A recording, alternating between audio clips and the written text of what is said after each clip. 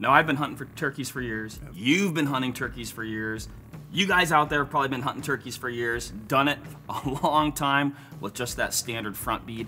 What are the advantages that we're going to gain with the red dot? So, with modern shotgun ammunition becoming more capable and choke tube technology like going through the roof, we're seeing patterns that are being thrown out of these guns, even your trusty old Remington 870 or Mossberg 500 or 835, that are unbelievable.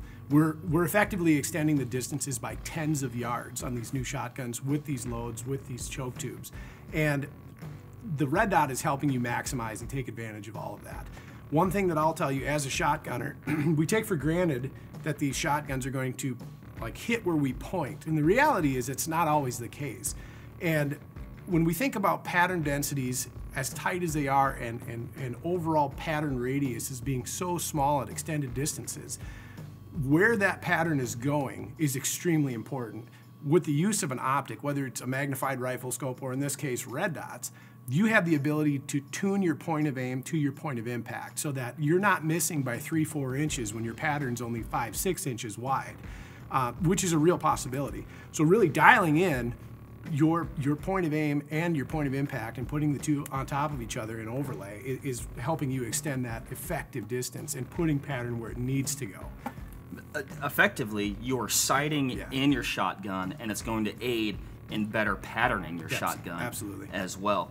A couple other features that I really like about a red dot on a turkey gun, you've got an extremely fine point of aim. And Ryan, you're talking about being able to extend your effective range. By using the red dot, you're going to have that full field of view of the bird. You're going to be able to put that dot exactly where you want it and not obscure the bird in any way. I know oftentimes if I'm just using a front bead and the bird is out there, you know, maybe 40, 50, 60, something like that, you know, it gets to be a little bit, not guesswork, but you are obscuring the target. Yeah.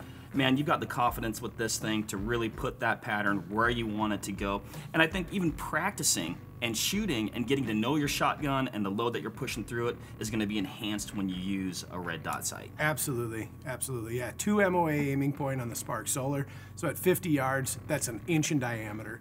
But it's very bright, so it's not something that you're going to be hunting for when you've got a bird out in the decoy strutting or if he's hung up. It's very bright dot, you're going to see it, you can put it right on the head or right on the wattles, wherever you need to set that aim point up. So it's really, really quite clever. Right off the bat, we call this like an enclosed emitter housing style red dot, and then we have what we call an open emitter housing style red dot. So take note, immediately first thing you see, it's a much different size. It's lighter weight, more compact.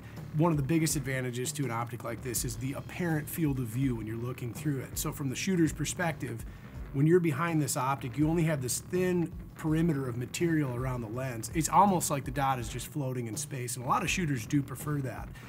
Whereas the Crossfire here on the table, very similar concept to the Spark Solar, just a different, I guess, means of activation or actuation. I call the Spark Solar the digital version. I call the Crossfire the analog version. When I look at these two optics, again, very similar design, but an inherent advantage here to the Crossfire, in my opinion, is this rheostat style adjustment. I can adjust brightness on the fly with like a gross motor skill instead of this finite motor skill button press. So that if I've got a bird that I've been working since fly down and I forget that my dot is set on 4, like a low intensity setting, and all of a sudden it's 8 o'clock in the morning and the sun's come through and that bird's working in, I notice my dot's dimmer than it should be, I just give a quick gross adjustment to setting 7 and I'm huntable.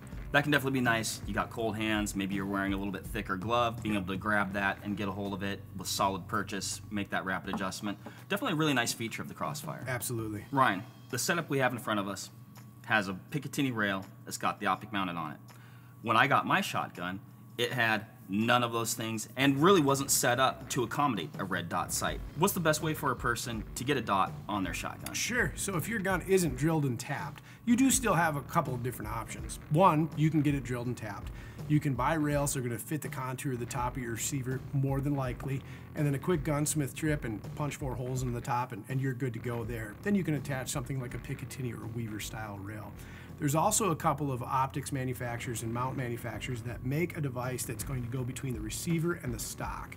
And really you're going to be limited to the open concept emitter housing optics, and it's going to position that optic just forward of the wrist of the stock, quite close to the shooter's eye, which is actually really advantageous. You get this huge field of view, it's really intuitive. Other shotguns that aren't drilled and tapped can accept things like this saddle mount here.